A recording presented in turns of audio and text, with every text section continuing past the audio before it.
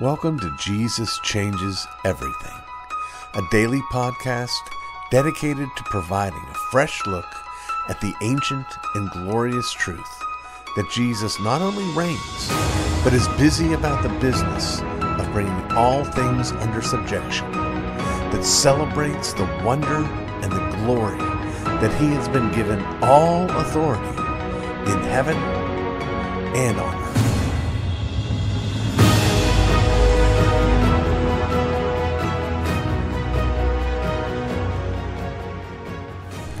All along the way in our ongoing series, Proper Theology, we have certainly taken the time to examine and talk about some of the historically understood attributes of God. We've talked about his omnipotence, about his omniscience. We talked about his immutability, about his aseity. All of those things are good and fitting and proper, and there's not a thing in the world wrong with considering those things, as long as, of course, we remember the simplicity of God, that God is not a string of attributes, but that he is one. Well, we've also, however, sought to take a little bit more of a personal approach to remember precisely that God isn't a string of attributes or a list of capabilities, but that he's personal, that he's relational. And that's why for today's proper theology, I would like us to remember this glorious biblical truth that we find in Psalm 34, verse 18, where we read, "The Lord is near to those who have a broken heart, and saves such as have a contrite spirit." The Lord is near to the brokenhearted and saves such as have a contrite spirit. That's who he is. That is his nature. The Lord does not despise a broken heart. He doesn't look down his nose at a broken heart. Jesus, we're told, would not extinguish a smoldering wick or break a bruised reed. There's a tenderness that's coupled with a nearness, a closeness, an immanence to God. He draws close to us in our broken-hearted state. Now, the irony is this, that for the Christian,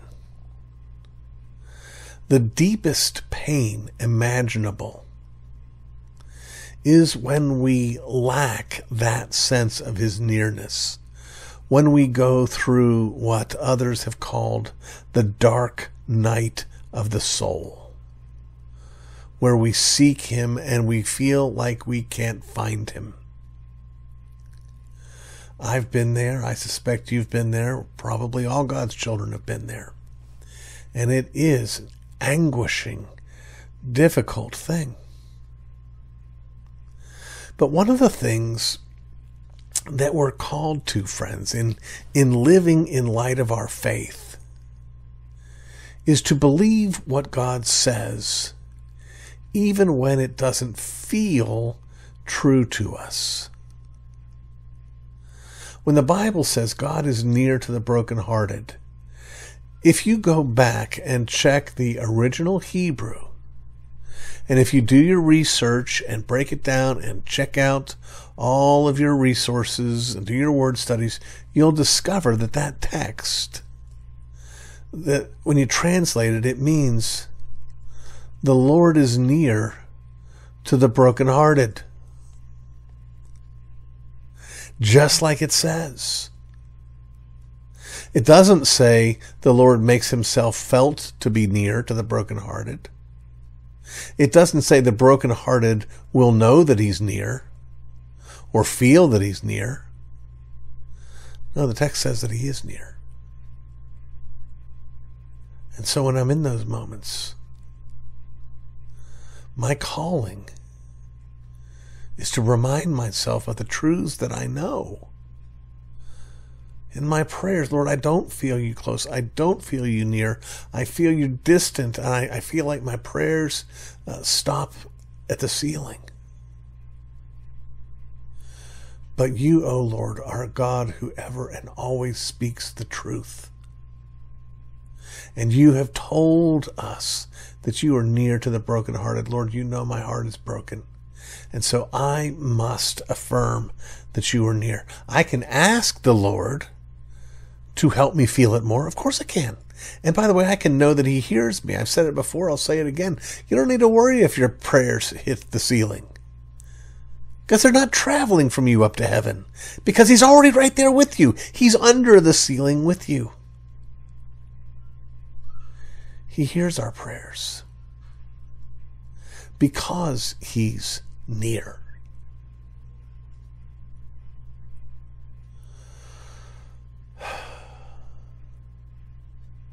Time and again, I have felt the weight of the desire inside me to help me and every other believer come to a deeper understanding of the depth and the scope and the reality and the precision of the love of God for every one of his children.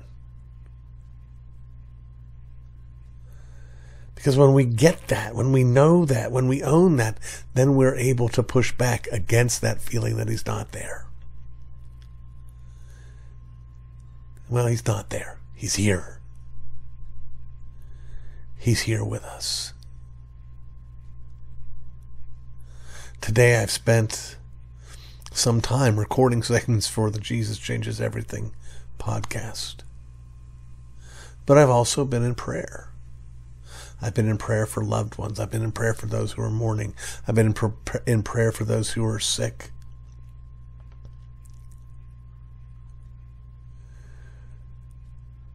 And the joy is not only that he's with me, but that he's with them.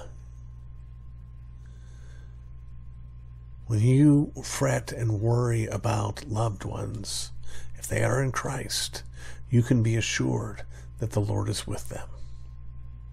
When you're fretting and worrying yourself, you have that same assurance. Who is God? God is the one who draws near to the brokenhearted.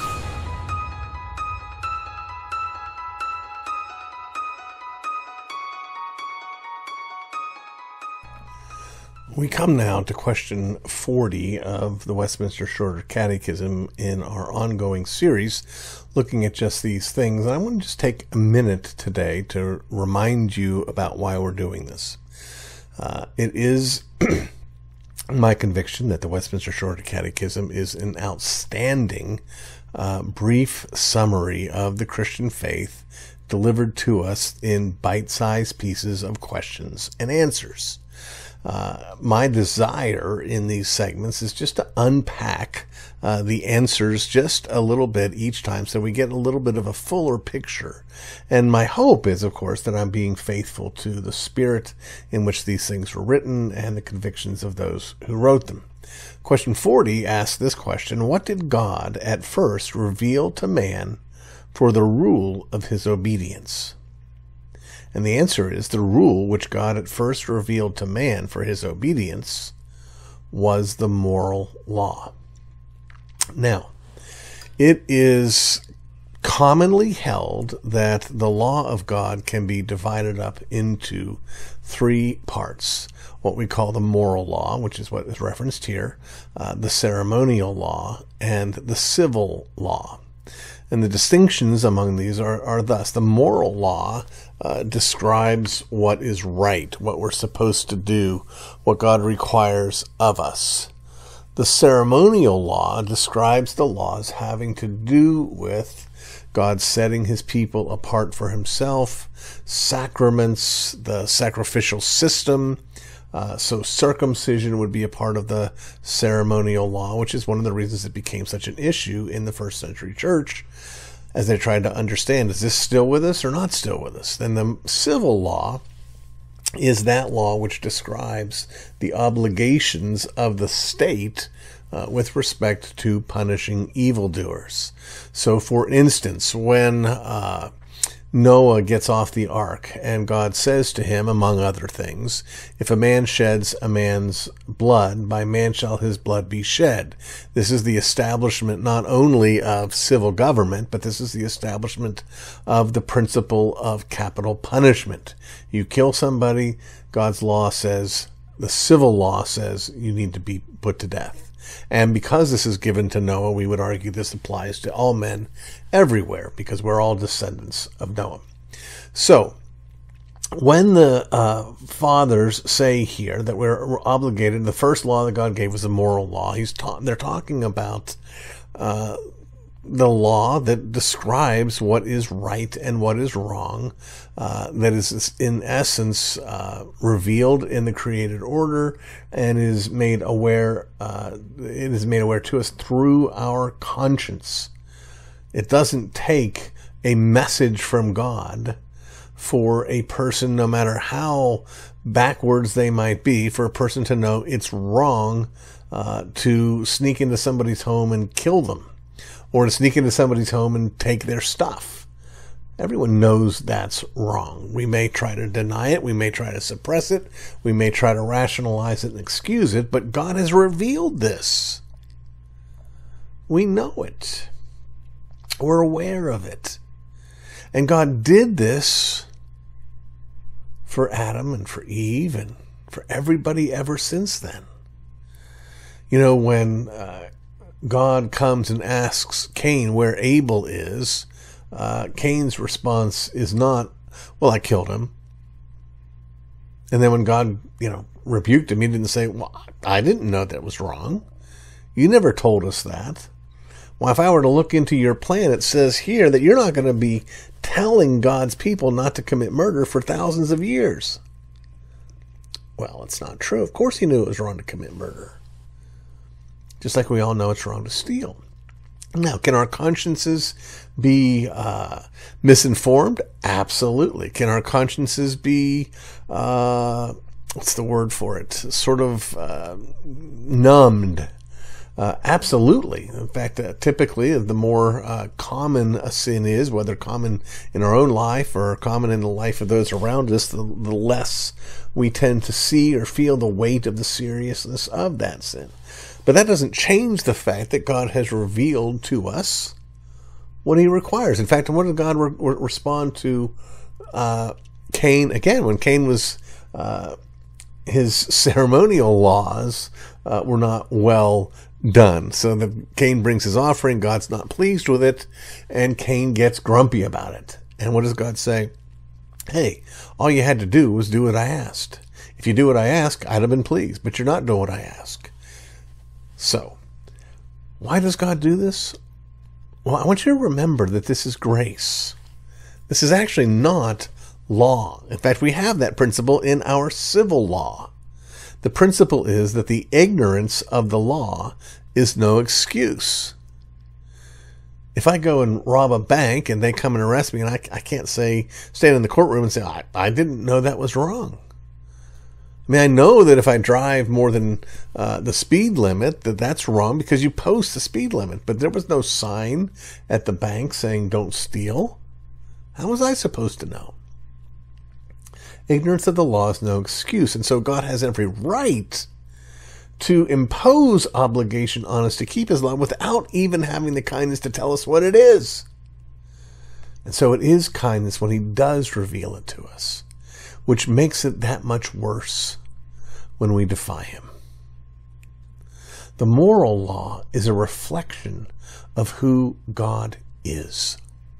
And our obligation was before the fall, after the fall, before we're saved, after we're saved. Our obligation is ever and always to submit to it. It is the rule revealed to us for our obedience.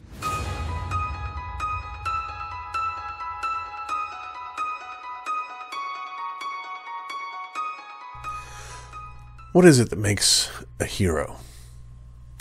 Well, in this segment of Heroes You Never Heard Of, I want to make the case that heroism is more about what you fight against than what you succeed in doing. That is, what defines the hero is overcoming the odds. And I mention that because today's hero that I'd like to introduce you to is someone indeed that you have probably never heard of. Unless, of course, you have been following me or my precious wife Lisa on Facebook or on Twitter and are aware that she just recently passed away. I'm speaking of Sharon K. Bertram, my mother-in-law, the mother of my precious wife. Now, Sharon was a tiny little woman who lived in a small house in an ordinary neighborhood in a Midwestern town. But she was a hero. Not because of what she accomplished, but because of what she overcame. This is a woman whose first husband, my wife's father, passed away after just a few years of marriage. Which husband was unkind and harsh and abused her. But Sharon fought on like the unsinkable Molly Brown. And she eventually remarried.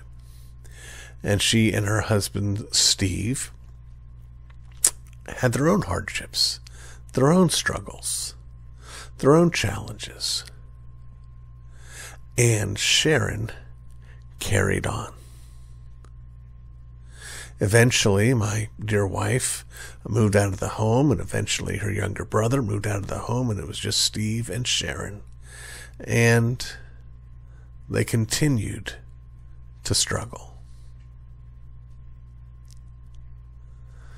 Eventually, it came time for Steve to retire. And when he did, they continued to struggle. And then Steve passed away. That was 4 years ago. Now, by this time, my mother-in-law was pretty well housebound. She had an addiction to nicotine that left her lungs badly beaten. And she was on oxygen. And she had COPD. And she had aneurysms. But she continued on. I didn't know Sharon K. Bertram especially well. She lived several hours away from where we are. But the way I got to know her was by listening to her as she and my precious wife, Lisa, would talk on the phone several times a day. Lisa would call and check on her. How are you doing, Mom? How are you sleeping?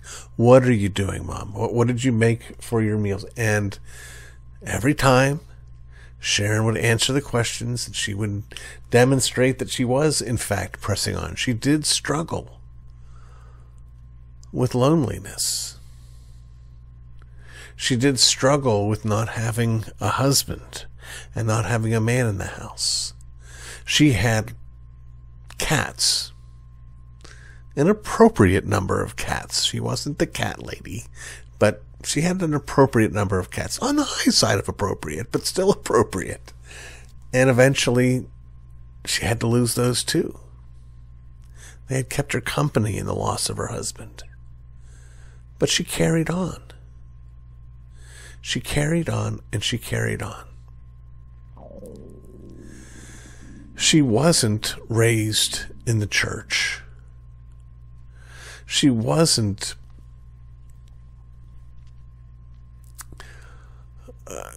she didn't have a radical late in life conversion, but she did have a conversion. Her son and her daughter would speak to her about Jesus, would talk to her about the reality of sin. she would every Monday night tune in online to our weekly Bible study. And she continued and struggled on. She was a profoundly fearful woman. But when the pain of her aneurysm grew to be too much, and we called the ambulance, and the ambulance came, and she didn't want to go because she was afraid. But she went. And when that hospital said, we can't take care of you, we got to send you to another hospital in a helicopter, she went. And she went through a surgery she was not expected to survive, but she carried on. A second surgery was required, and she carried on. And then her heart gave out. I had the privilege and the honor of preaching Sharon's funeral. I didn't say this, which I should have. Sharon fought the good fight. She finished the race. And Jesus met her. You've been listening to the Jesus Changes Everything podcast, a production of Dunamis Fellowship, the teaching outreach of Dr. R.C. Sproul Jr. If you've enjoyed this podcast, we encourage you to subscribe, which you can do at all the usual outlets, to tell your friends, and to spread the word. To learn more about the work of Dunamis Fellowship, please visit rcsproulJR.com. And join us next time on Jesus Changes Everything.